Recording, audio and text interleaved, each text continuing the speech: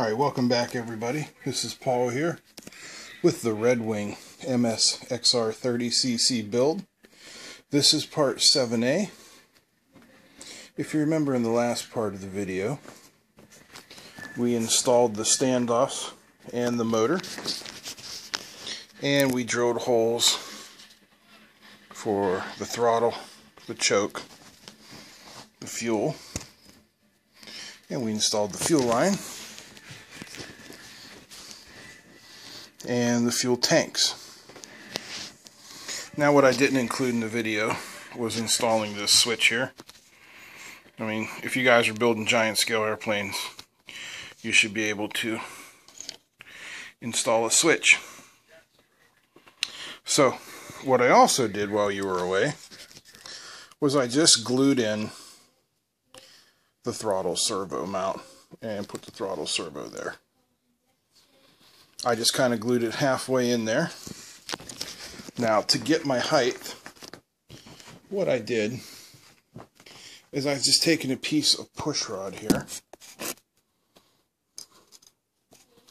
put it through the hole,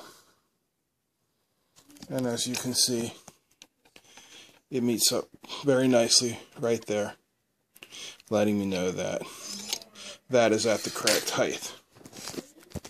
So I've glued that in with some nice 5-minute epoxy. And what we're going to do in this part is install the linkages. So hang on and we'll get right to that. Okay guys, we're back and we're going to install our throttle linkage. Now there are a lot of ways to do this. Everybody's going to argue their way is the best. This way is mine. I've done this in many gassers I've set up before. I am not saying by any means that this is the perfect way to do it. This is just the way this worked out okay for me. So I set my throttle servo at about half. Now the throttle arm up here, we're going to need it to be at about half in a minute. But first, here's our throttle linkage. Pull wire. I know, you guys are going, no, you can't do that. Well, I beg to differ with you. You can do it. I have done it in the past, and I am doing it right now.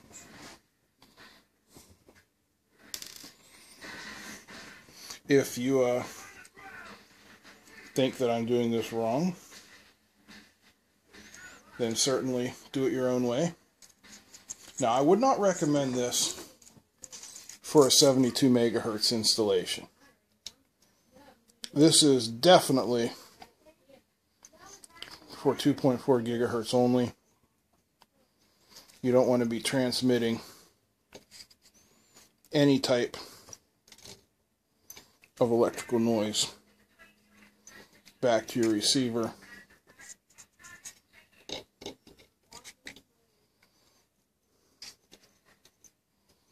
And with 72 megahertz,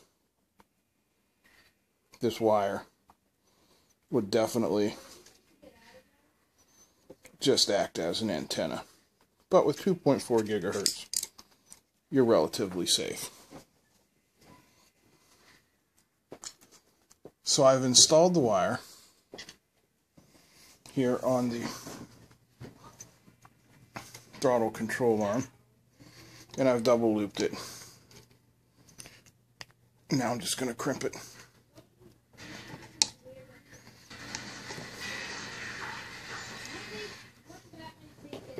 And then I'm going to cut off the excess portion of the wire.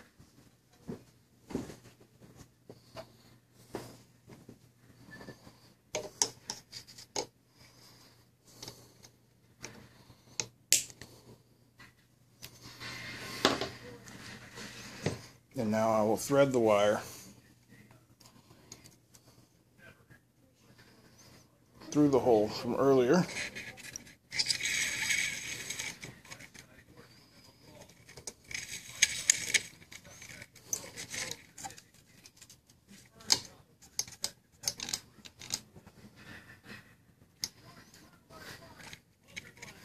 And I'm going to thread another piece of coupler sleeve on there, but first of all, we really don't need this much wire to be working with, so I'm going to cut some of it off. I'm going to cut it just about in half.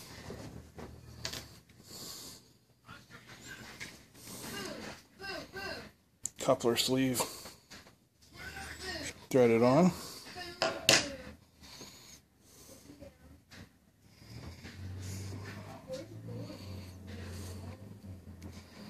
And now all I have to do is fish that up through the hole.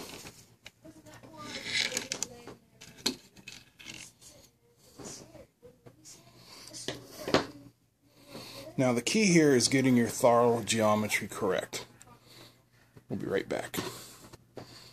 Okay, so you need something to hold your throttle at about half open. What I've done here is I've just taken a little plastic dongle off some electric doohickey and kind of wedged it in there at the half throttle mark.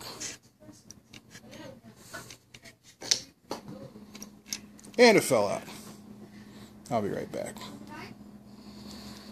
Okay, I just used a little bit of blue tape to kind of hold everything in place there. Now, I just need to put that through there.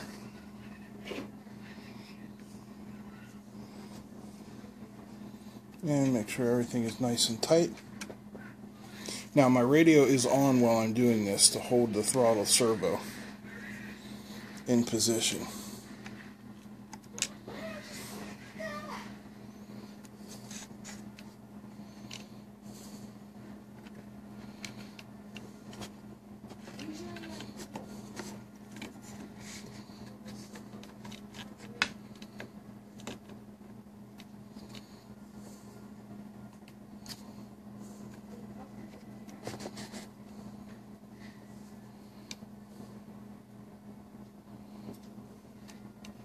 And loop it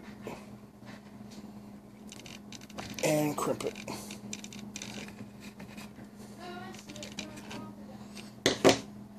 Remove the extra. I'm going to remove this tape that I have holding everything in place here.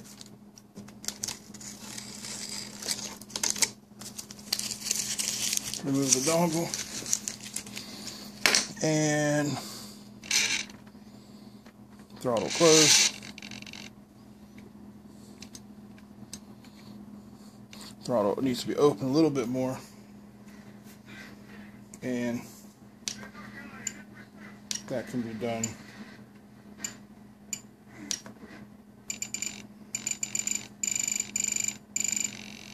with a little radio magic. Open, close. Open, closed,